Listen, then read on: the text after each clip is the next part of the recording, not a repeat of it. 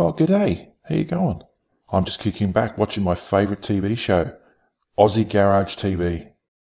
My name's Banjo, and it's time for Banjo's Pick of the Week. Awesome. The FB series apparently replaced the FC range. Hey, FC was before FB? That's weird. Let me know if you think it's bullshit, because I'm getting this out of Wikipedia, which is apparently mostly bullshit.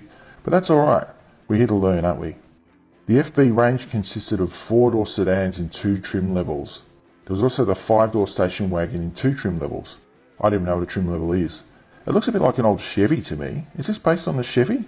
Probably is. Looks alright, I like the van. They pushed the FB as being longer, lower and more spacious and even more powerful than the FC, but in reality, it was only slightly so on each count. The obvious styling differences were the lower bonnet, the finned rear mudguards and new tail lights. And had a wraparound windscreen. That's pretty cool. That was probably based on the Chevy. I don't know.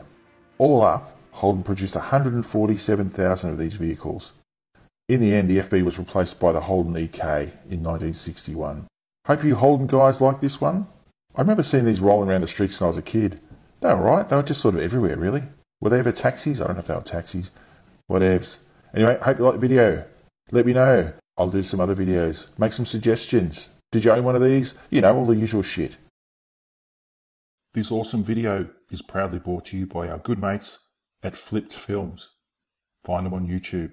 Actually, all you got to do, scan this code and go and have a look at the other videos. Take a screenshot of this code, send it to your mates. They're going to love it too. Good on you.